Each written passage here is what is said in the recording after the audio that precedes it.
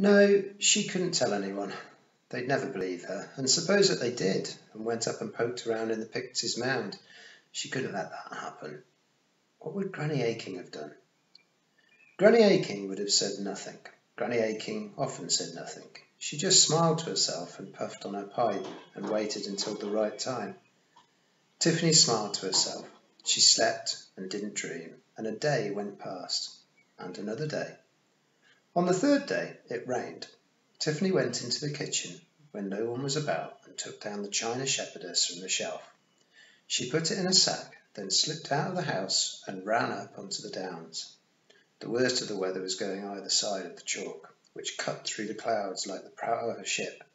But when Tiffany reached the spot where an old stove and 4 iron wheels stood out of the grass, and cut a square of turf, and carefully chipped out a hole for the china shepherdess, and then put the turf back.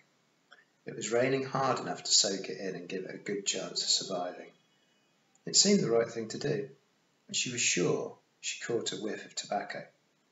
Then she went down to the Pixies' mound. She worried about that. She knew they were there, didn't she? So somehow going to check that they were there would be sort of showing that she doubted if they would be, wouldn't it?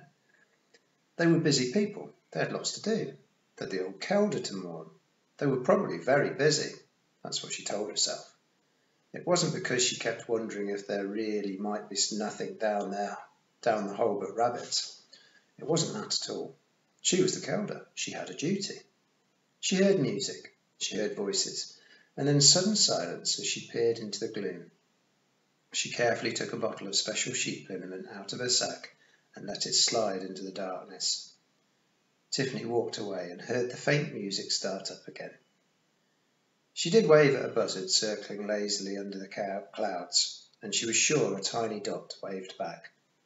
On the 4th day, Tiffany made butter and did her chores. She did have help. "And now I want you to go and feed the chickens," she said to Wentworth. "What is it I want you to do?" "Feed the chucks," said Wentworth. "Chickens," said Tiffany severely. "Chickens," said Wentworth obediently. "And wipe your nose, not on your sleeve. I gave you a handkerchief. And on the way back, see if you can carry a whole log, will you?" "That crivens," muttered Wentworth. "And what is it we don't say?" said Tiffany. "We don't say the crivens word," Wentworth muttered.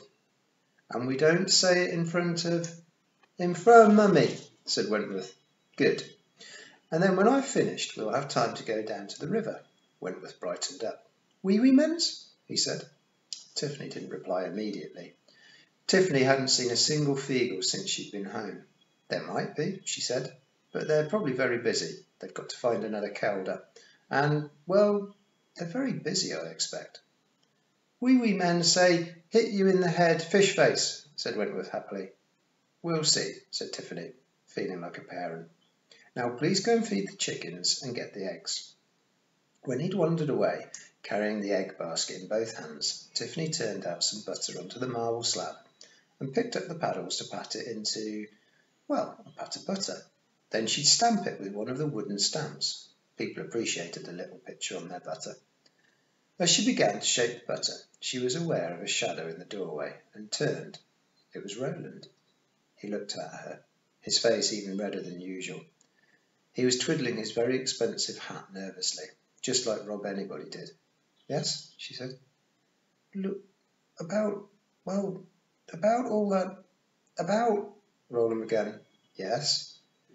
"Look, I didn't lie to anyone or anything," he blurted out, "but my father just sort of assumed I'd been a hero, and he just wouldn't listen to anything I said, even after I told him how helpful I'd been," said Tiffany.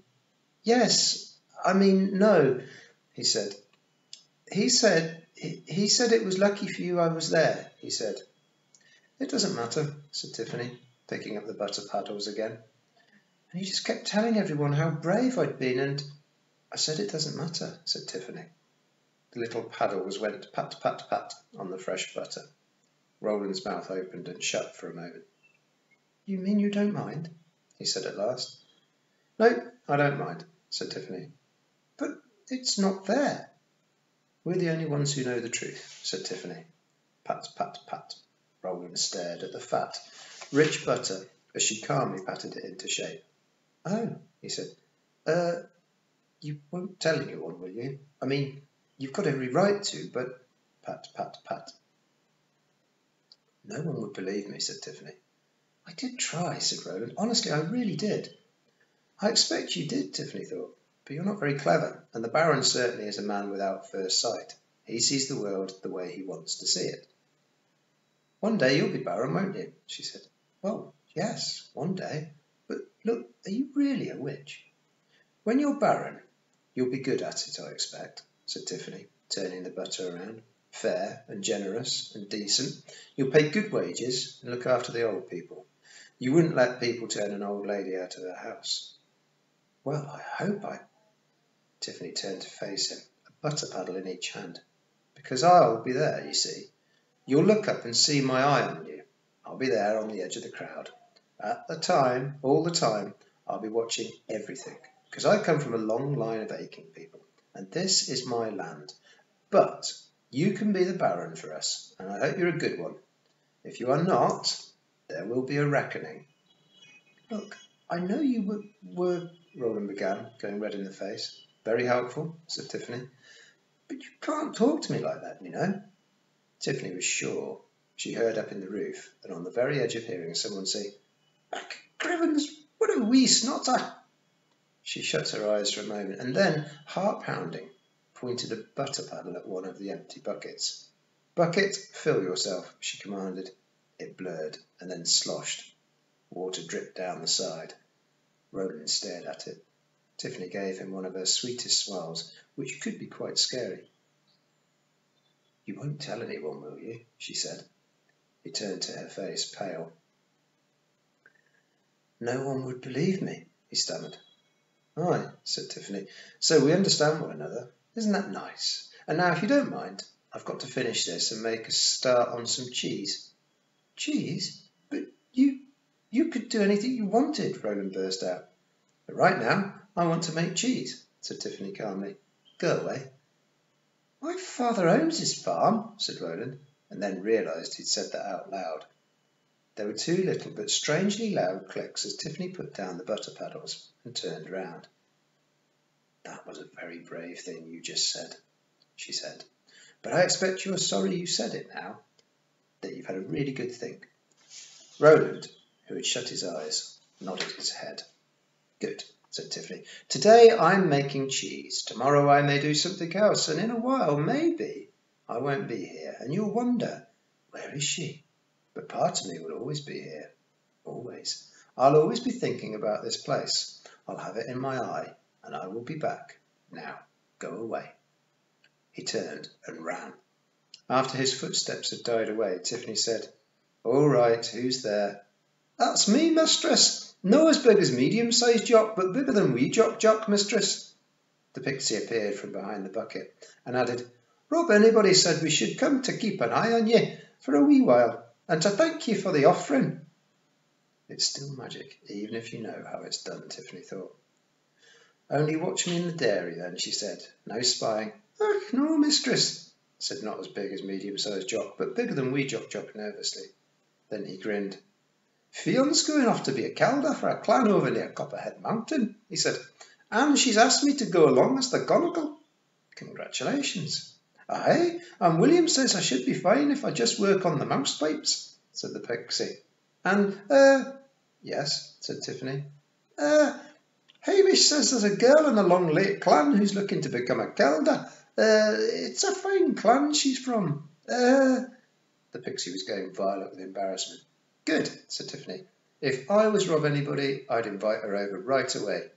"You didn't mind," said not as big as medium-sized Jock, but bigger than wee Jock, hopefully. "Not at all," said Tiffany. She did a little bit, she had to admit to herself, but it was a bit she could put away on a shelf in her head somewhere. "That's grand," said the pixie. "The lads were a bit worried, you ken. I'll run up and tell them." He lowered his voice. "And would you like me to run after that big heap of jobbers that just left and see that he falls off his horse again?" "No," said Tiffany hurriedly. "No, don't. No." She picked up the butter puddles. You leave him to me, she added, smiling. You can leave everything to me. When she was alone again, she finished the butter. Pat, pat, pat. She paused, put the paddles down, and with the tip of a very clean finger, drew a curved line in the surface, with another curved line just touching it, so that together they looked like a wave. She traced a third flat curve under it, which was the chalk. Land under wave. She quickly smoothed the butter again, and picked up the stamp she'd made yesterday. She carved it carefully out of the piece of apple wood that Mr. Block, the carpenter, had given her.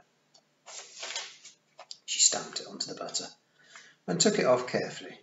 There, glistening on the oily, rich yellow surface, was a gibbous moon, and sailing in front of the moon, a witch on a broomstick. She smiled again, and it was Granny Aiking's smile. Things would be different one day, but you had to start small, like oak trees. Then she made cheese. In the dairy, on the farm, and the fields unrolling and becoming the downlands sleeping under the hot midsummer sun, where the flocks of sheep, moving slowly, drift over the short turf like clouds on a green sky, and here and there sheepdogs speed over the grass like shooting stars, for ever and ever, world without end.